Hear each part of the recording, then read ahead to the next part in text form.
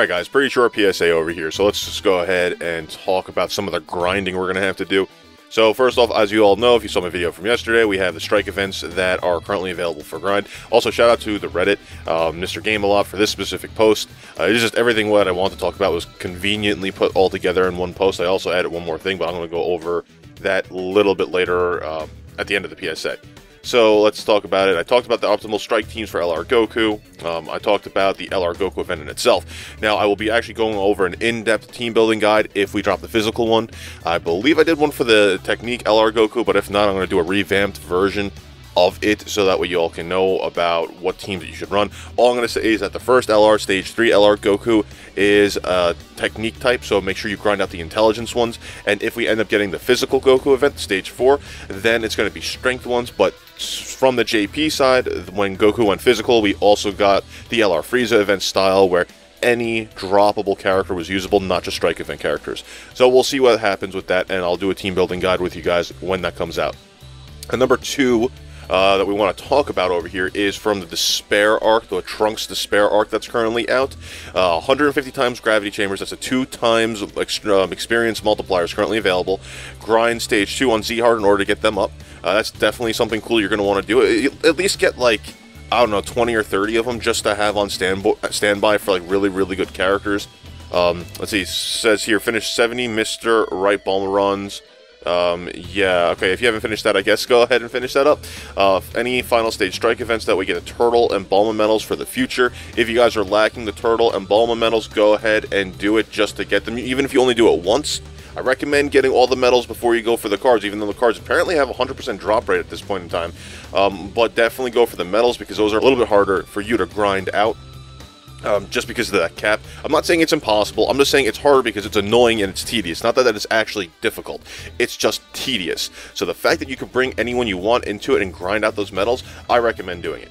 Anyway, any Dokkan event or stage that you can get stones, farmable supers, or need for the medals because they have stamina. I guess a couple other people that spoke about. Don't forget 2 Kais from the Baba Saga event. I think the Baby Saga event. I was saying Baba. And the Bojack event for the Super Attack for Gohan. Now, I did a really in-depth analysis on that on my channel. Go ahead and take a look at my previous videos. You can go search on the channel for how to increase the Super Attack of LR Gohan. I have that in a video. It also goes over the Bojack because the Bojack is grindable as well. You just need to pull him.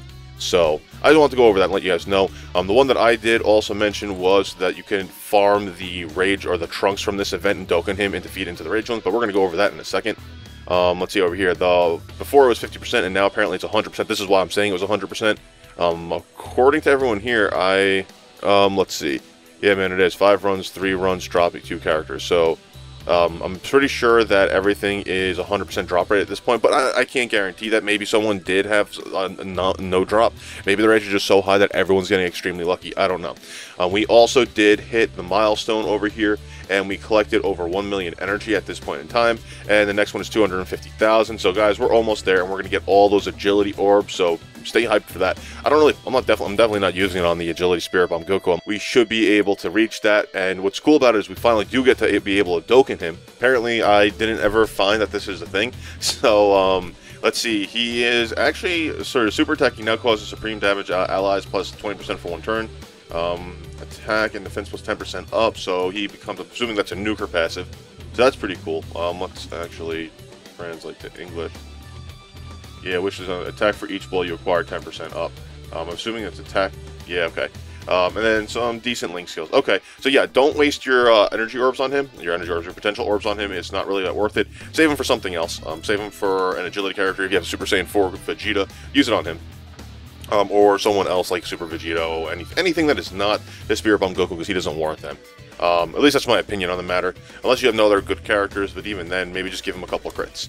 Okay, yeah, I did also want to talk about the JP side. Apparently, every day for the different attribute type, you can do a summon on one of the banners and get a whole bunch of potential orbs. I'm pretty sure it's like 2,000, like 500, 200 or something, or 300, something like that. Essentially, you should technically have enough to max out 1 character of each attribute type if you summon on the banner. So, like me personally, I'm waiting till tomorrow, because tomorrow should be the intelligence one, and if you haven't seen my other video, I pulled the Super Gogeta, the intelligence one, so I want to make sure he gets maxed out. Super hyped about that. I really hope that Global gets this maybe next week, If they do, then they're gonna definitely get some more summons out of me.